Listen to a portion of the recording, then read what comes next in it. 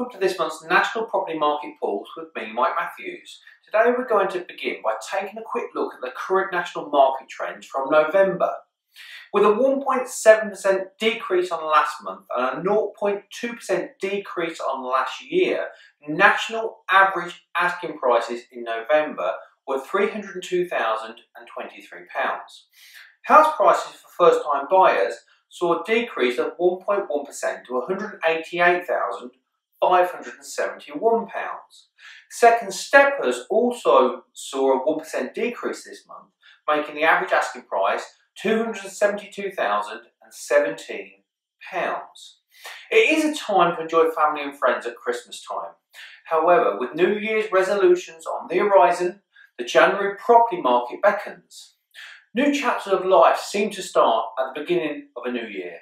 People moving jobs, children moving schools, couples deciding to live together, families wanting to move to a new area. The need of people to move home creates the opportunity to sell your property, if you are ready. Buyers are looking for their dream home, and for a seller to be ready for the New Year's market, it is important for them to be prepared. So, we would recommend you start with our desktop valuation. It takes 60 seconds to complete on our website, and one of our property professionals will check your valuation and confirm via email the price you should consider marketing your property at. Like many homes, most properties have been personalised and improved. In this instance, it is advisable for one of our relationship managers to visit you to give you a personal valuation, free of charge.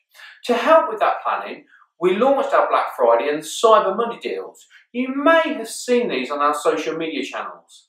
If you book a valuation before the 21st of December, you'll receive a free desktop valuation and a free upgrade to our enhanced marketing package. See our Facebook page or our website for more details. Thanks for watching this month's Property Market Pulse. And remember to visit our website at www.tortoiseproperty.co.uk for more information, or call me, Mike Matthews, on 01733 59 2020 to see our difference and what we can do